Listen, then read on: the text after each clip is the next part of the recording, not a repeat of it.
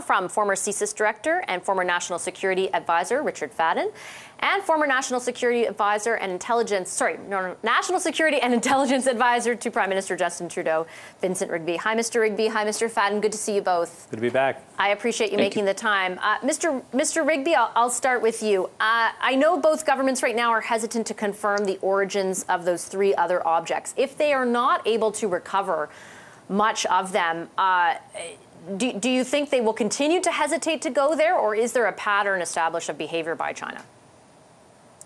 I think it's very difficult to say right now, based on the information that we have. We can't even definitively say that these objects that were shot down, the three over the weekend, were of Chinese origin. And certainly what they're saying publicly right now is they can't definitively say whether they're Chinese. We don't know for certain whether they're balloons or another type of object. So there's just a great deal of mystery surrounding this right now, and that's actually the headline. And I think you heard that from Minister Mendocino as well, in terms of they need to get this information, and until they get this information and they see the wreckage, it's going to be very, very difficult to pull the pieces together. It's a little bit like a jigsaw puzzle right now, but several pieces are missing, if not more. I was telling you, Mr. Fadden, in the break that I was speaking to some of my sources who are involved in this, who were saying finding those missing puzzle pieces, as Mr. Rigby so accurately characterizes them, is almost next to impossible, given the weather conditions, given where they went down.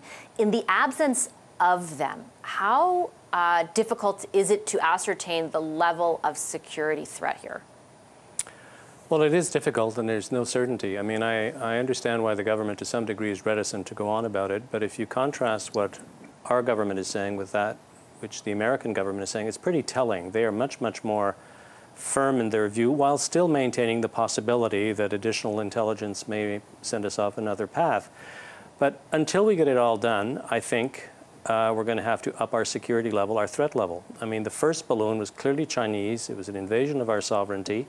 It should not have been here, and it was the size of a regional airliner. So if that's not a threat, both in international law and from a kinetic thing, I don't know what is. And I think we are being slightly too cautious in Canada. I mean, we have had three of these plus the balloon. They have all occurred within 10 days of one another. I mean, coincidence is a wonderful thing, but I do think we're pushing it a little far. What are your thoughts on that, Mr. Rigby? I think, again, it's difficult to draw any definitive conclusions, especially about the last three, but I completely agree with Dick.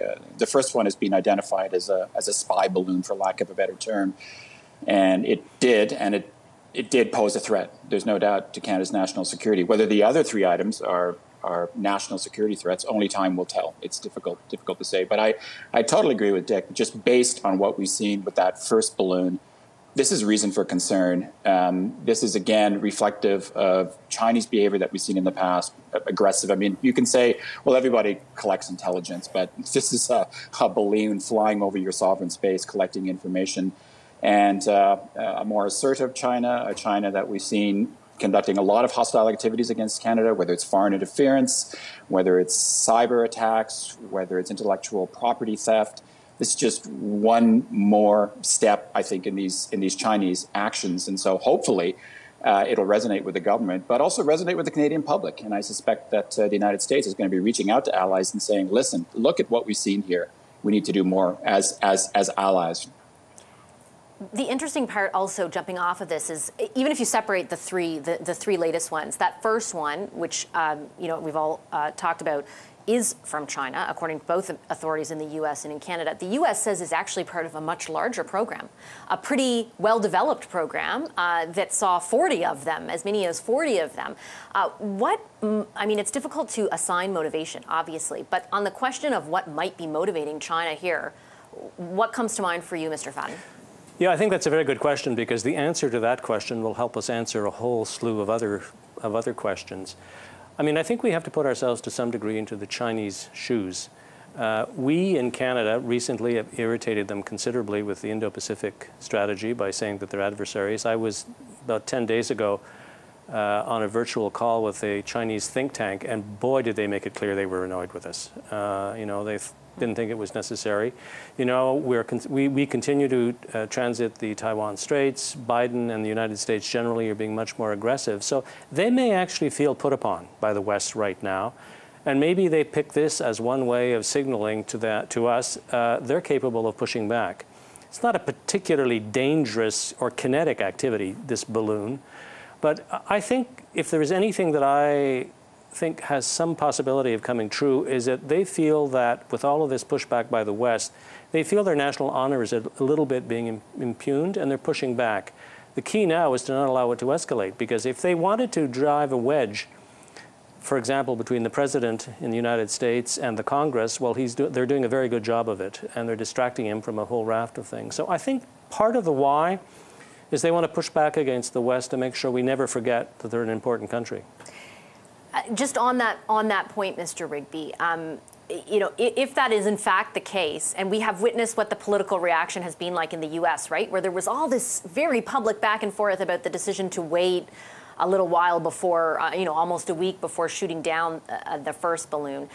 You know, how important is the way in which both Canada and the United States reacts to this, and how closely do you imagine China is watching it?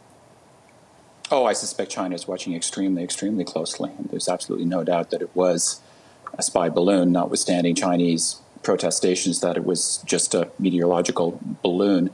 But, I mean, whether this was an escalation with this particular spy balloon, the Americans have indicated, and the command of NORAD has indicated, that there have been previous incursions by Chinese spy balloons that were not necessarily caught in real time by NORAD. So there may be a bit of a pattern here. So it's difficult to say whether this was specifically an escalation. We'll see what happens with the discovery of the debris for the three objects shut down over the weekend. But without a doubt, they're going to be watching very closely. And it's quite interesting to watch what's happening south of the border, because this is a political football, without a doubt.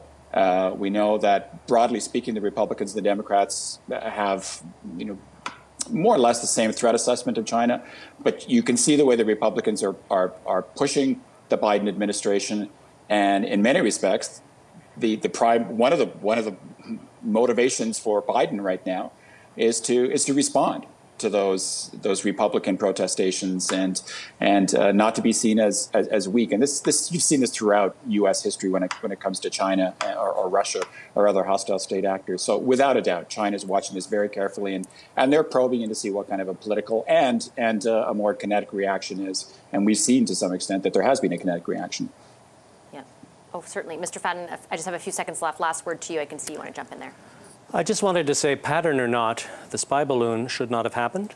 I have difficulty believing it just happened because somebody made a mistake. So Vincent may well be right. There may be a pattern or not, but the balloon occurred. It has raised our threat level. I would not like to be the pilot of a small plane in North America whose transponder goes offline these days. That alone is disrupting North America. Well, that's really been the threat that they've pointed to, right? These three latest objects have been at a lower altitude and pose a threat to people, to vehicles up in the air. Okay, I have to leave it there. I'm out of time. Thank you very much, both of you, for your time and your analysis this evening. Richard Fadden and Vincent Rigby.